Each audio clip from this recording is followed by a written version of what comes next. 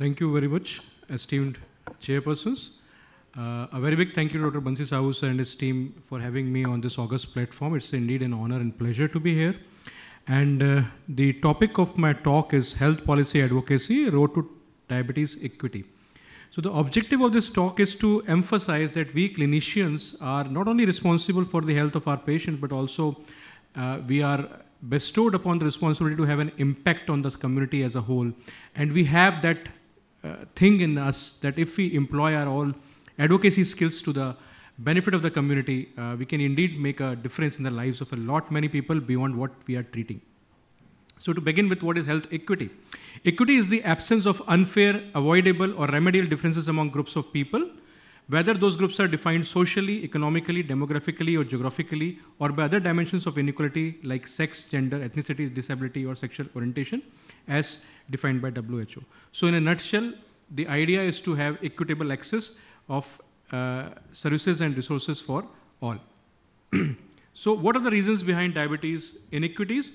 There can be demographic disparities. Obviously, people living in metros have better access to care rather than the people living in hinterland.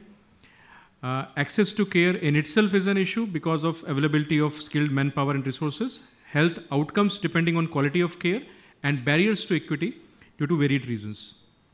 This is a Lancet series on diabetes and health equity, and it predicted that by 2050 there will be 1.3 billion diabetics in the world, and by 2045, 3 in 4 adults with diabetes will be from low and middle income countries.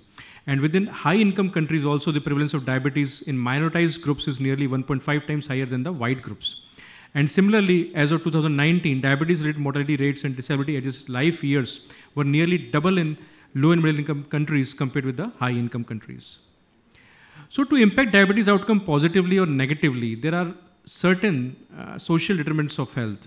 Important ones are economic development, public awareness and policy, access to high quality care, innovations in diabetes management, socio-cultural norms and how they influences their potential impacts on diabetes outcomes, which were enlisted were rates of screening and identification of diabetes, rates of hyperglycemia and hypoglycemia, levels of obesity, pre-diabetes and type 2 diabetes in youth and adults, detection of type 1 diabetes, rates of diabetes-related cardiovascular mortality and complications, rates of diabetes-related mental health conditions and complications, life expectancy, quality of life, levels of inequity in diabetes prevalence, treatment, comorbidity and complications. So when we are trying to achieve diabetes equity, it is important to address the 3 A's of the systemic issues: the availability, accessibility and affordability of diabetes management services. And if you look at this circle of, I would say, structural diabetes equity addressing phenomenon, the public awareness and policy is at the forefront. And besides that, socio-cultural norms, economic development, innovations, diabetes management, access to high quality care are all equally important. So as per American Diabetes Association, we believe health equity is a human right. So unless and until we understand that it is not only imperative, but it is compulsory that every human being living on this planet should have equitable access to diabetes care, we are not doing our duty properly. So how can we do that? So health policy advocacy, it is a very powerful tool for diabetes equity. And health policy advocacy is the process of influencing decision makers to improve healthcare outcomes. It ensures that healthcare policies align with the needs of the population, leading to more accessible, equitable, and effective healthcare. Why this advocacy is essential? Health policy advocacy is vital for a robust healthcare system. It promotes equitable access. Advocates work to ensure that everyone has equal access to healthcare services, regardless of their background or socioeconomic status.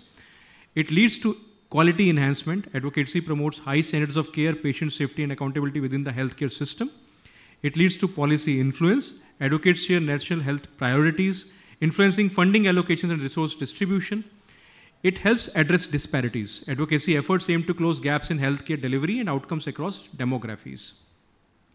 Who are the key stakeholders in health policy advocacy? Government and legislators, healthcare professionals, the NGOs, patients and public. So friends, the thing is that if we are able to recognize that these are the stakeholders, it becomes easier because in our day-to-day practice, these people come to our clinics and we interact with them. The important is to identify who can influence whom and how we can achieve our longer and broader goals. So what are the principles of effective advocacy? The first point is it should be evidence-based. We cannot talk in vacuum. We have to talk science, we have to talk evidence-based, data-based, proposals which can be found consonance with the policymakers. Second, it should be ethical. We cannot demand things as per our wills and fancies. Whatever we are demanding, it should be conducted with transparency, integrity, and fairness to ensure trust and credibility. Third principle is it should be collaborative. Advocates work with our organizations, healthcare workers, and stakeholders to amplify their impact. It should be sustainable. Advocacy aims to bring about long-term health improvements rather than short-term solutions. What are the advocacy strategies? It requires a multifaceted approach. There can be 3 ways of doing so. One is direct lobbying with the legislators. Second can be grassroots campaigns. Third can be through media and public relations. An example of a direct lobbying is in the type 1 diabetes, where the patients groups themselves reached out to the Ministry of Health and CBSE in particular to allow your insulin and other things within their examination halls. So I think it is a very good example of how things happen in this country as well. Now, what are the challenges in health policy advocacy? So the number 1 challenge is the political resistance. Policy reforms can face opposition from the political interests. Second, resource constraints. Limited funding and power can hinder long-term advocacy efforts. Third is miscommunication. So gaps in understanding between advocates and policymakers can create obstacles. How can we measure the impact of advocacy? So only doing the advocacy is not important. It's also important to understand the impact and measure it. So one way is to look at how the policy changes with time. Did the advocacy campaign lead to legislative or regulatory amendments? Is there any change in the healthcare access and outcomes? Did advocacy improve the healthcare accessibility, quality, and patient outcomes? And third is, did it lead to awareness and public engagement? So how much public and media attention did the advocacy campaign garner? So these are the 3 ways broadly which we can assess the impact of advocacy.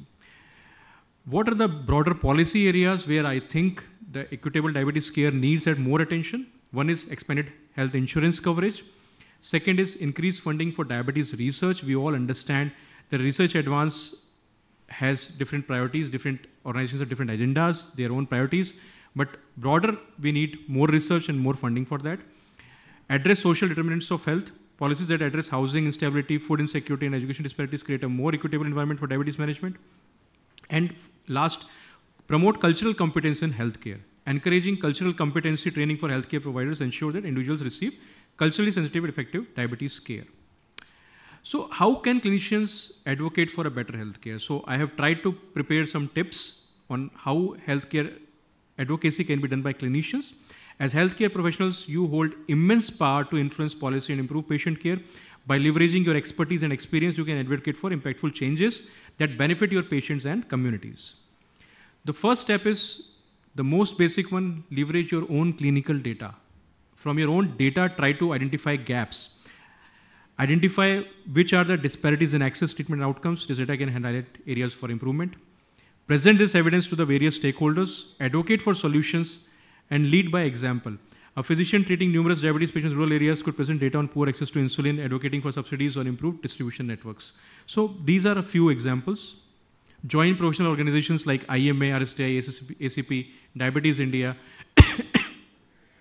excuse me, and so through these organizations or associations, you can gain access to the advocacy campaigns.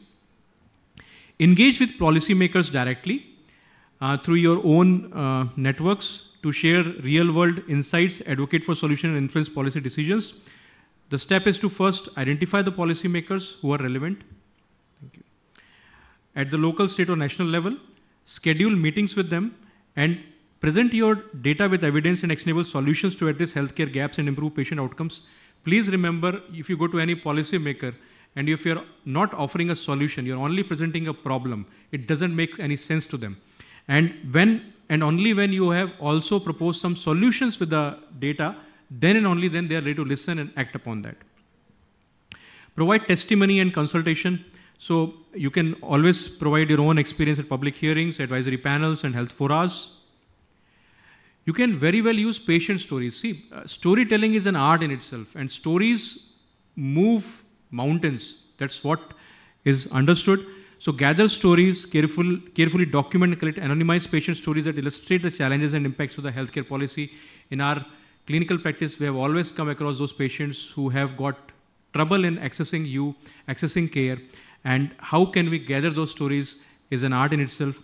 Share those stories with policymakers, media, and other stakeholders. Amplify the impact by sharing these stories, and you can raise awareness, build empathy, and create a stronger call for action. Collaborate with like-minded NGOs. Try to find out those kind of NGOs who share the same empathy, same vision that you have, the same passion that you have, and help reach out to wider audiences and try to have a collective impact. Not the least, at least you can do the bare minimum, mentor future advocates. Try to inculcate this behavior of advocacy to your juniors, to the clinicians who are at an early career stage, and share your expertise with them, host workshops, inspire action, lead by your own example, and inspire action at the grassroots level. So just to conclude, and I'm hopefully well in time, achieving health equity for diabetes requires a multifaceted approach that addresses the underlying social and economic factors contributing to disparities, ensures equitable access to care, and promotes culturally sensitive diabetes management programs. By prioritizing equity, we can create a more just and healthy future for all. Thank you very much.